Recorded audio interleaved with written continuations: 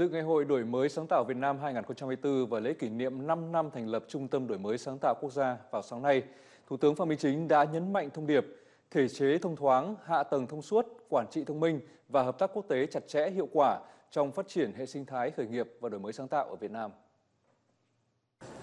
Theo Bộ Kế hoạch và Đầu tư, sau 5 năm thành lập, Trung tâm đổi mới sáng tạo quốc gia đã thành lập được 10 mạng lưới đổi mới sáng tạo Việt Nam trên 20 quốc gia vùng lãnh thổ, với hơn 2.000 thành viên là các chuyên gia, trí thức trên thế giới. Ngoài ra còn hỗ trợ ươm tạo hơn 1.000 start-up, kết nối hơn 1.500 doanh nghiệp đổi mới sáng tạo và khởi nghiệp. Tuy nhiên vẫn còn đó những khó khăn và thách thức. Vì vậy tới đây trung tâm sẽ tiếp tục thực hiện quyết liệt các nhiệm vụ được giao, phát huy vai trò là trung tâm đổi mới sáng tạo của quốc gia, góp phần nâng cao vị thế của Việt Nam trên trường quốc tế.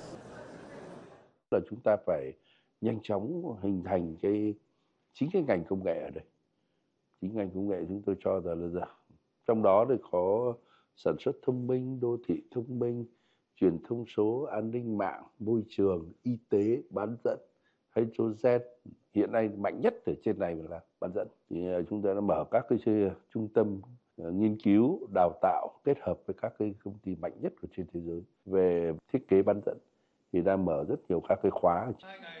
Phát biểu tại sự kiện, Thủ tướng Phạm Minh Chính khẳng định tầm quan trọng đặc biệt của khoa học công nghệ, đổi mới sáng tạo với chuyển đổi số, chuyển đổi xanh và phát triển bền vững của Việt Nam trong kỷ nguyên mới. Thủ tướng chỉ rõ thách thức lớn nhất hiện nay của Việt Nam là năng lực cạnh tranh về công nghệ còn hạn chế, đặc biệt trong các lĩnh vực chip bán dẫn, trí tuệ nhân tạo, điện toán đám mây. Từ đó, Thủ tướng nêu rõ 3 nhiệm vụ sau nhóm giải pháp cần thực hiện trong thời gian tới như hoàn thiện thể chế, kết cấu hạ tầng, nhân lực chất lượng cao, thu hút nguồn đầu tư tài chính, nâng cao hiệu quả quản trị quốc gia, thúc đẩy mạnh mẽ hợp tác quốc tế.